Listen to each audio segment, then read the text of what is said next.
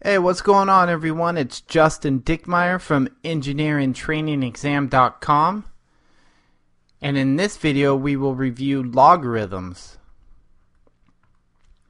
Many natural phenomena vary as a power function, a sub x, so that they display exponential change or growth over widely measurable ranges of the exponent x. We as engineers are therefore interested in the value of this exponent, x, which is called the logarithm. Often when we are analyzing power functions in the form y is equal to a to the x, it is the y that is the known value, and the exponent x is the value that we wish to determine. So in order to determine x, we must rearrange the equations so that it is in the form x is equal to fy, which turns out to be the inverse of a power function and is called the logarithm, written as x is equal to log a base a y, where y is known as the argument.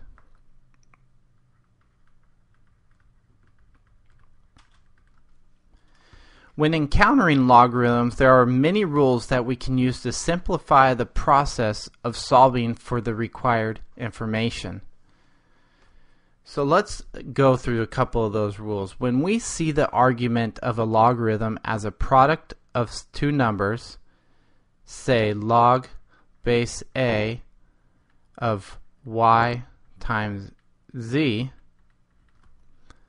it can be rewritten as the sum of the two logarithms, such as log base a of y times z is also equal to log base a of y plus log base a of z. Now, for example, say we're given a problem of log 6 3 times 2. This can also be written as log base 6 times 3 plus log base 6 2. Now, when an argument of a logarithm is a quotient of two numbers, say log base a of y divided by z, this can be rewritten as the difference of the two logarithms, such as log base a w minus log base a z. And so we could use the same numbers as we did before. Say we're given log base 6 of 3 divided by 2. This can also be equal to or is equivalent to log base 6 3 minus log base 6 2.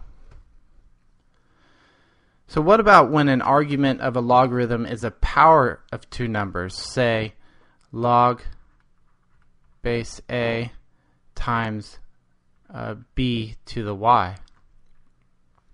Well, this can be rewritten as the difference of the multiple of the logarithm, such as log base a b to the y is also equal to y log base a b. Now we can illustrate this by looking at log base 6 3 to the 5th. Writing this out, we got log base 6 times 3 times 3 times 3 times 3 times 3, 5 times. And this, if we go over to here, plays out to log 6 3 plus log 6 3 plus on and on for 5 terms. So all we need to do is know that this is a common term repeated 5 times, so we just pull 5, which in this case would be the y, out in front of the log, and it's equivalent. So we got y log a to the b, or 5 log a with 3. So now that because any number raised to the power of 1 is equal to itself, if you recall, a raised to the 1 is equal to a, then the following logarithmic identity always holds true. Log to base a of a is equal to 1. On the other hand, because any number raised to the power of 0 is equal to 1, so a to the 0 is equal to 1. We know that from our power function tutorial. The following logarithmic identity is always true. Log base a 1 is equal to 0. Now, in all mathematical studies, the base 10 logarithm is very important and is called the common logarithm, and typically the subscript after the log is dropped. So to illustrate that, we typically see that, say we're given the logarithm x is equal to log base 10 of y.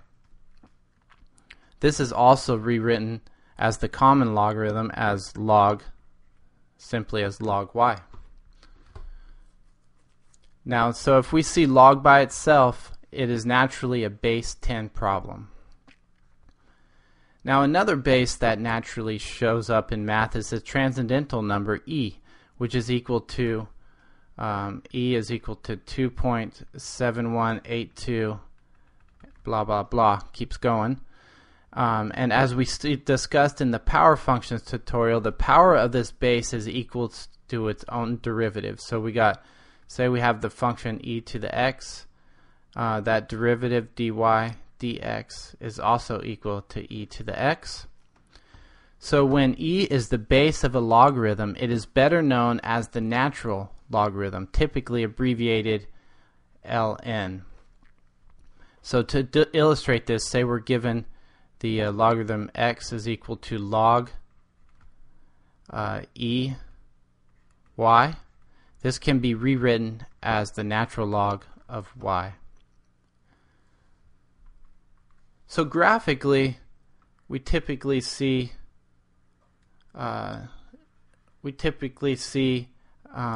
logarithms take the form something like that, and that's just general. So visually speaking, we can see now why logarithm functions are used when we discuss slow growth measurements. So that's it, guys. That's logarithms, a quick review of the rules of logarithms and just how to work with them. If you guys have any questions, head on over to engineerintrainingexam.com. Shoot me a contact, give me some feedback either here on the YouTube channel or over there over private email. I answer all the emails that I get because my aim is to help you guys out in any way that I'm able. So I hope I'm doing that. I'm providing value. If you guys have any suggestions, don't hesitate to contact me. So we'll be talking soon, guys. You guys have a great day. All right? Take care. Bye.